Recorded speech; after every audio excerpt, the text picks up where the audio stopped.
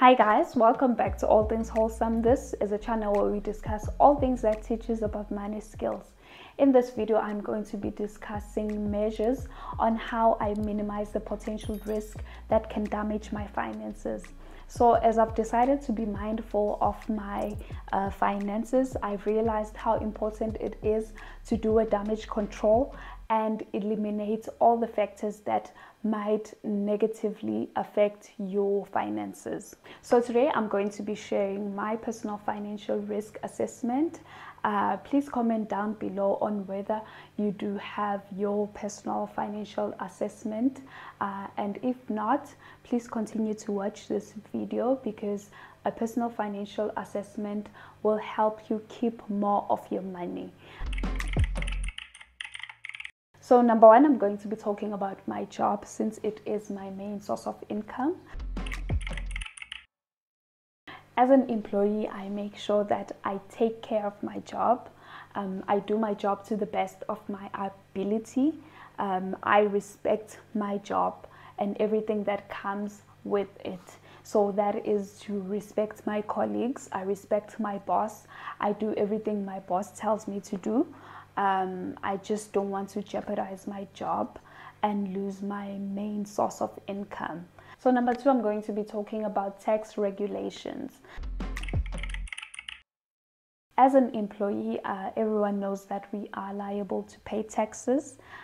So I make sure that I familiarize myself with the new tax laws and regulations to minimize any risk of non-compliance and avoid unnecessary tax penalties. And also, if I make a financial decision, I have to know the tax implications of that decision.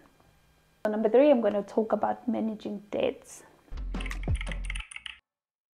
As an individual who sometimes uses debts to buy the things that I cannot afford, I need to make sure that I do not take up more debts than I can handle, like taking huge loans with higher interests, because that poses a threat to my financial stability. So that's why I ensure that every time I take up a loan, I need to draft a plan on how to pay that debt off, and most of the time I try to buy things cash. So number four, I'm going to be talking about emergency fund. If you've watched most of my videos, you would know by now that I'm a big saver, and the first and most important saving one must have is an emergency fund.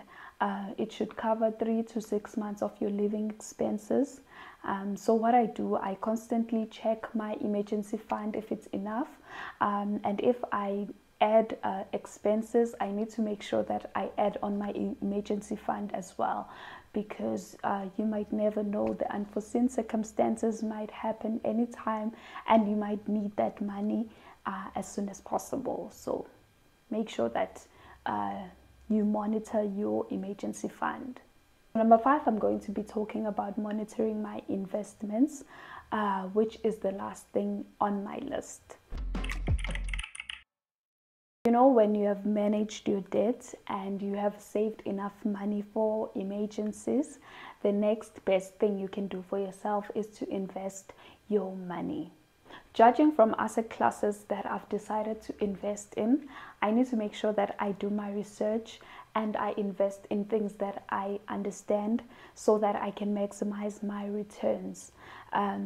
This is still a work in progress because whenever you're investing, you need to do a lot of research. So for this last step, I really need to pull up my socks because investing is a lot and there's a lot of research that is involved. So yeah, I need to pull up my socks on this step. I try, but I know that I'm not doing enough. I'm going to end the video at number 5 because currently these are the risk assessments that I'm doing. So on my next video, I'm going to continue the list of the risk assessments that I'm supposed to be doing, but I'm not doing yet.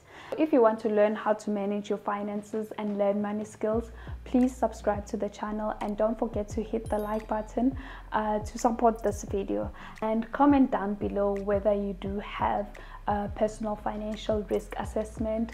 If not, would you consider trying it? Thank you for allowing me in your space and lending me your ear. Always remember that I love you. Have a lovely, productive day. Bye.